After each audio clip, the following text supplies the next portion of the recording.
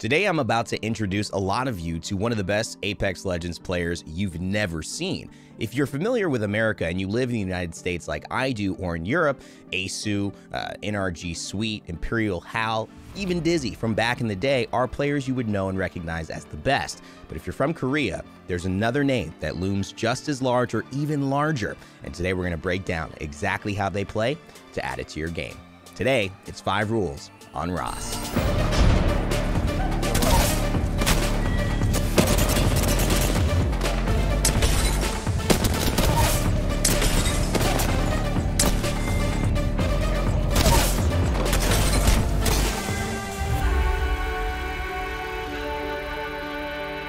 Alright, so maybe you want to learn how to 1v3. I've covered this a lot, but RAS gives us a clip that's perfect for how to manage a 1v3 in a very difficult Apex Legends Predator game.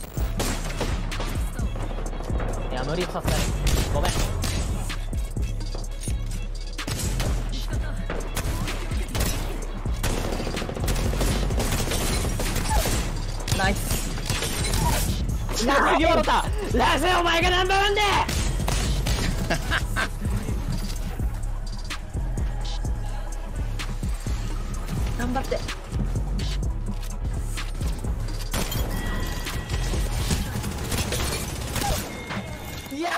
Alright, so what's special about this? RAS 1v3s, we've seen this all the time. Well, there's something really great about the way he isolates this one, and what makes it a little bit harder than usual. Notice he's taking on 2 players here, but his movement is so quick, it actually throws the first player off, thinking he's still in the truck.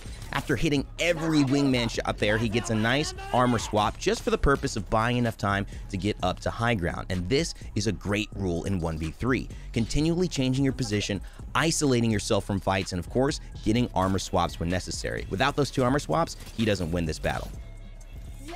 Now, this next clip showcases a very important but underutilized rule, which is betting on yourself in close situations. How many of you would dive headfirst with 10 health when your 2 teammates are already dead to try to finish off a 1v3?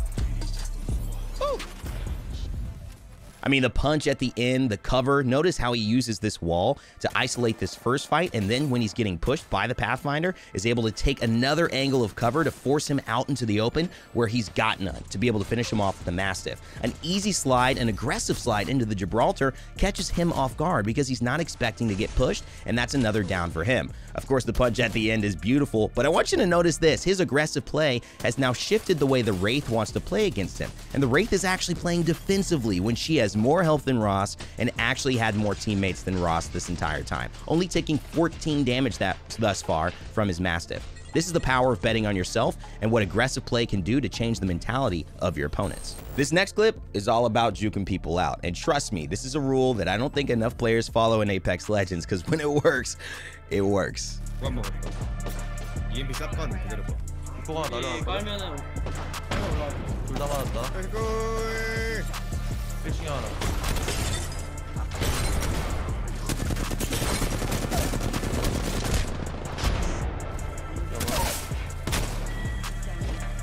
Now, 2 things are beautiful about this. The feinting, the misdirection of RAS when he gets into trouble to go down on the zipline, and then the ability to not only say, I'm going to get aggressive again, to throw off his opponents who now think that he's out of the fight, but also to use the movement mechanics of the zipline to get that extra little jump, that extra little movement to be able to then hit 2 Mastiff shots onto the opponents nearby. Aggression is the name of RAS's game, and the fact that he's able to allow players to, for a moment, take a break in a fight when there are no breaks when you're playing against a player like RAS truly tells you how successful this strategy can be if you are a more aggressive player. He takes a little time off, jumps on the zipline, and is able to hit 2 huge Mastiff shots to secure the fight.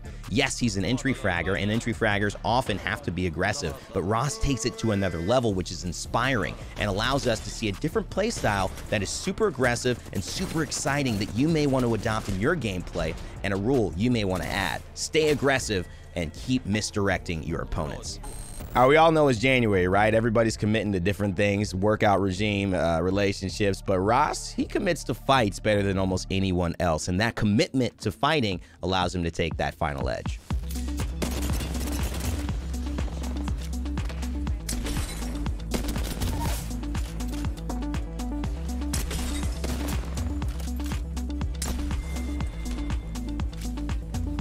Within this clip, RAS does a couple of incredible things. One, in the first initiation with the gunfight, he actually uses cover extremely well, even after getting silenced, so that means he has no abilities. RAS carefully understands that he's now committed to this fight, as he can't run away since he's got 8 seconds before any of his safety comes back online. Therefore, he decides, even though he hasn't taken too much damage, to not actually try to play this slowly and finish the fight off early, before the team can get a bigger advantage. As RAS jumps up off the ledge, he's actually able to catch the Bloodhound with a nice Peacekeeper shot, and the more impressive 360 spray, turning around and finding him with the R99 for the down. RAS then takes one of the tenets of great Apex Legends play and jumps onto the high ground, but not only does that, as he shoots a PK shot, hits for 88, turns around mid-air, and continues to hit with the R99. Now here's where the big statement comes in. This Revenant is running. He has not committed to this fight, and it shows why RAS is so good and why committing to a fight can put you at such an advantage. Revenant and him might have had a chance to spray each other and maybe do 100 damage each, but instead, the Revenant decides to turn his back. He can now do no damage to RAS, and RAS has an easy cleanup with the PK.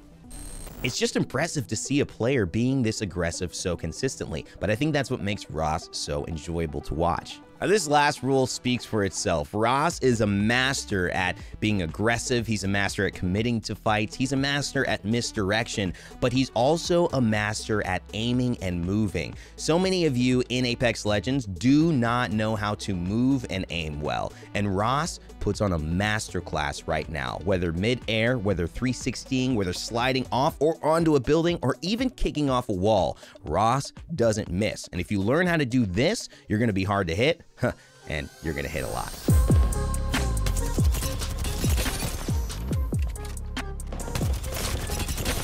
Wow.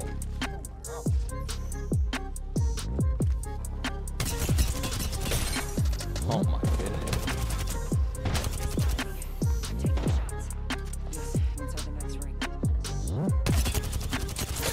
Woo.